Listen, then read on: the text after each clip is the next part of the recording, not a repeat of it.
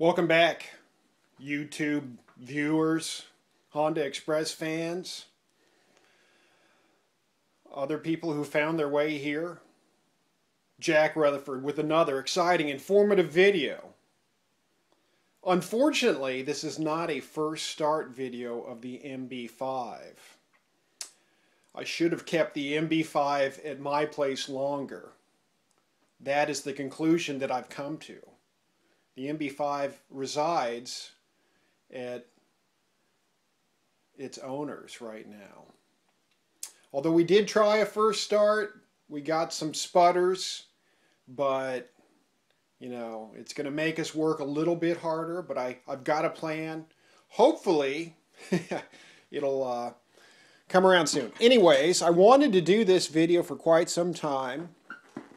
Maybe it's not as exciting as I'm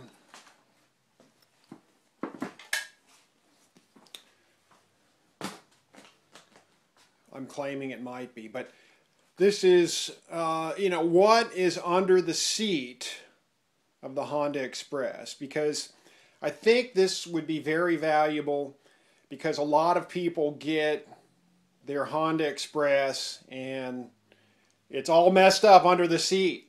You know, the electrical connections. My QT50, my original QT50 was that way. And I've since had numerous bikes where this is always a disaster. So this is a, I don't know, 77, 78 Honda Express. So this should be the same for at least through 79, maybe 80. For some reason, I should know that, but I don't.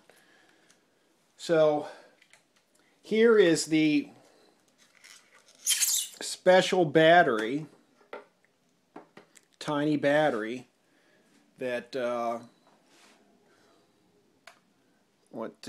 we have a part number here? 6N2-2A, 6-volt battery for the Express. Of course, I don't have a hose on it. And it's pretty much dead. I can't seem to, let's see. Tail light is not coming on, so you can replace it with those deer feeder batteries. You just got to take out some of the styrofoam molding inside the seat bucket there, seat pan, whatever it's called. And then we've got a fuse coming off the positive side of the battery. Hold on a minute. I'm going to get a little closer to the action. Or try to get a little closer to the action. So there's a fuse in here, or there better be. Yeah, there it is. And this just opens up like so. And there's our fuse. And then from there, we've got this special connector, and it should slide right out, just so easy, like butter, like a hot knife through butter. And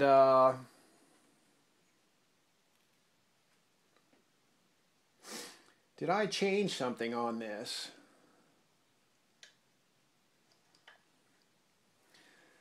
Or maybe somebody before me changed something. Honda's got this goofy thing where these two wires just, go in a circle. And then, yeah, somebody before me just got rid of the wiring to that. So I guess this won't be as informative as I thought, because we've already got a change in the wiring by one of my predecessors. So anyways, normally when you buy these batteries, it'll come with several connectors, and this is one of them. It must have been used on other bikes as well. So, some people are like, I don't know how to connect the battery, because they're missing this connector. And I don't think, I could be wrong. I mean, you can buy electrical connections, this 4-prong connector separately, I guess, but It usually just comes with this battery.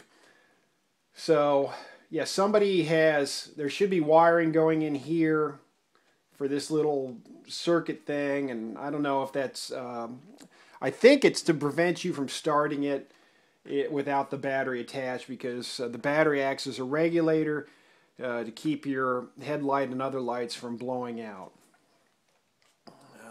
But anyways, moving right along, here is our rectifier, and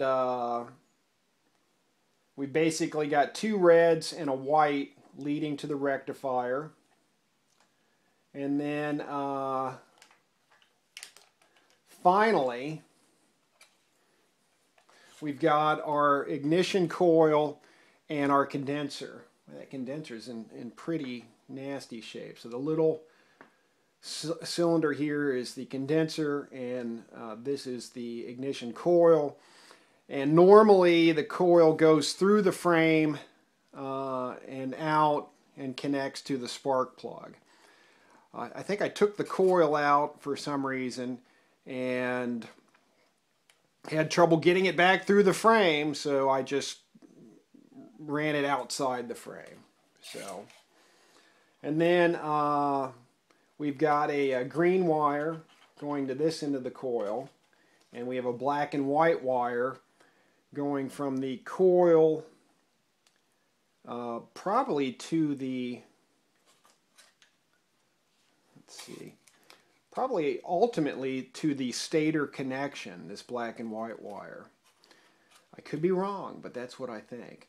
And then, now this has always confused me. We've got this space here, and I think that's for the turn signal relay. However, this bike, 77, 78,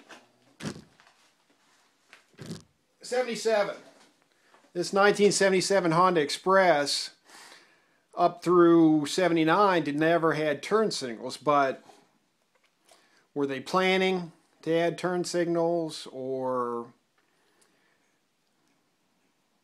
I mean, obviously they added them, I think, in 80, but why did they, was it leaving it up to the buyer to add turn signals? What were they doing? But pretty sure this is the turn signal relay here, or switch, or at least a space for it anyways. So I don't know. Anyhow, your bike has a point system if it has a condenser here. And how is the condenser wired in? It's got one wire which leads to right here, which the black and white wire is also leading to as well. Probably have to take that apart to determine exactly how that's wired. So there you go. That is the under seat components of the Honda Express revealed, at least 77 through 80 maybe. And then 81 through 83 they switched to a CDI system, and you're not going to have a condenser, you're going to have a different ignition coil. I think the rectifier is still the same, and then they may have gone to a slightly bigger battery in later years. And then